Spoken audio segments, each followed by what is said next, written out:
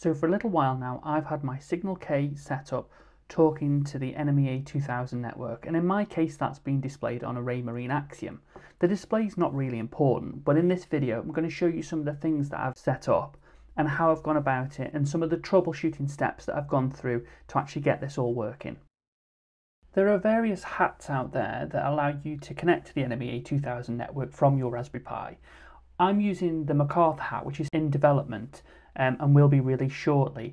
However, there are other bought products out there, such as the ActiSense unit and other off-the-shelf ones that will connect your Raspberry Pi to the NMEA 2000 network. I would suggest that you go over to the OpenPlotter website and have a look at the CAN bus documentation that they've put on there, because there's some really good advice.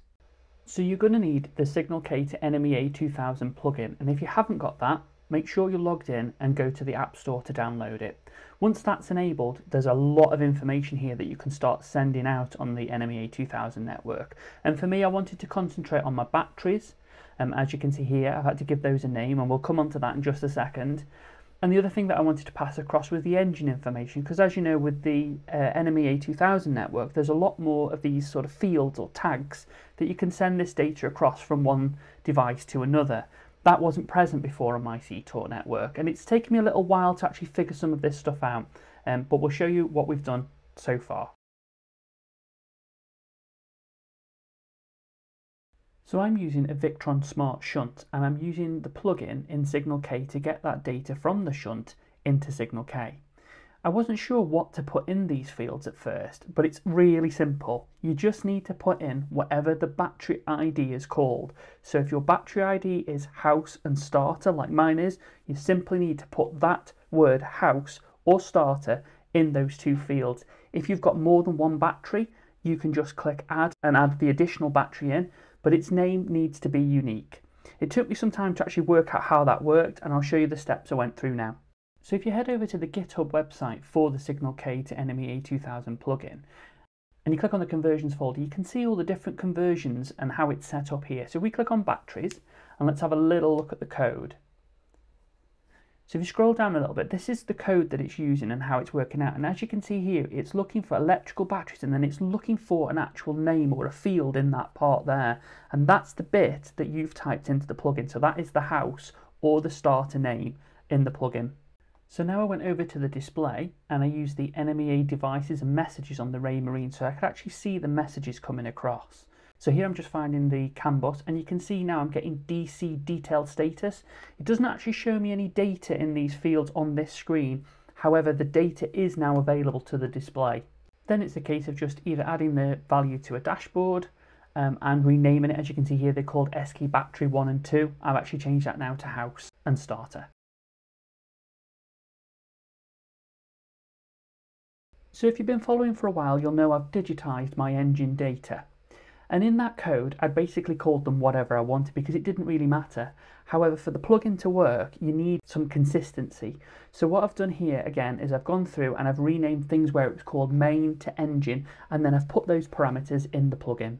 So if we head back over to GitHub this time and we look at the engine parameters, here you can see the kind of things and the fields that it's going to send across. So you've got all the different ones there, from temperature to fuel rate and everything else.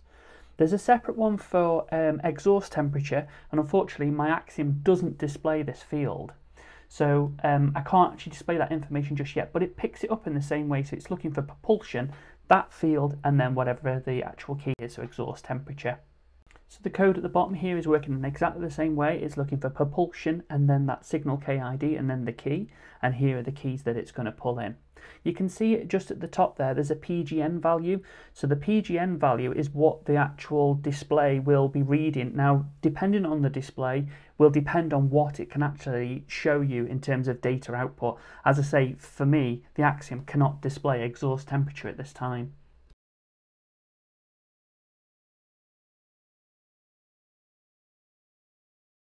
So for a little while now, I've had a predicted fuel consumption value at the bottom of my screens. That's basically coming from the engine's RPM and a graph that I found showing the fuel usage per RPM level of the engine. I believe those values are taken at quite a high engine load value, so it is probably over predicting, but it's still a useful figure. What I can do now is I can share that information with the Axiom, because the Axiom has a fuel manager. And yeah, you've guessed it, it's in a different format than what I originally set up. So for ease, I just put litres per hour because that was something I could read very easily. However, the Axiom uses cubic meters per second as a flow rate. So what I had to do here was I had to take that curve that I'd created in the code, copy that out, and then convert each line of that from litres into cubic meters per second. I updated the code on the chip and then went over to KIP and converted that back to litres per hour so that I could read it. I then added the field to the Axiom, and as you can see in the bottom left hand side, this is also showing fuel flow rate, and it's also showing it in litres per hour. And finally, this is the actual fuel manager, and as you can see here that it's estimated that we've used 0.1 of a litre in this little test. So what it'll do now is it'll start to calculate based on how full we tell it that the tanks are, that how much we've used, and also give us some engine hour information, which is also helpful. So just to end the video, I just want to show you how useful the server login is in SignalK. As you can see here, I've just turned on the NMEA 2000 login, and you can see all the output that's coming out, and that's really helpful to try and troubleshoot and diagnose problems like this. Please do make sure that whatever device you're sending this to, it can understand those PGN values, and then repeat the process on that display or device. So as you can see here, going to the data output and having a look at what is actually coming in on the other side. Because again, it's super helpful. Most devices have a diagnostic button like this, and you click on that and you can see the fields coming in.